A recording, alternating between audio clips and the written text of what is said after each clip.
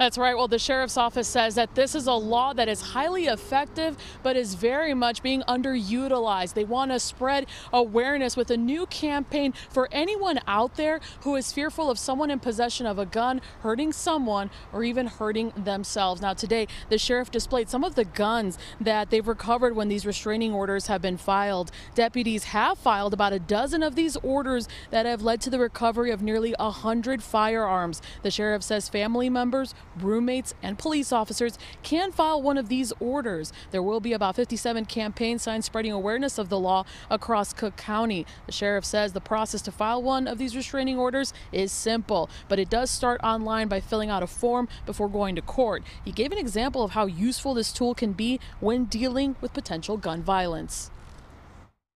Just last year, we had an incident where we went to a house where there was a very bad domestic violence case that had occurred, and someone had been hurt very badly. The individual, when he was taken into custody, the victim told us there were guns in the house.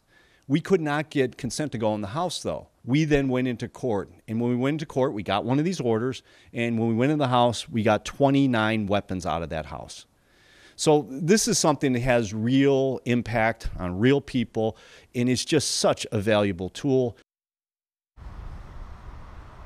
Now, the sheriff does say that there is a 14-day window where the person whose guns are being taken away can come to court. They can ask for a hearing and dispute the order.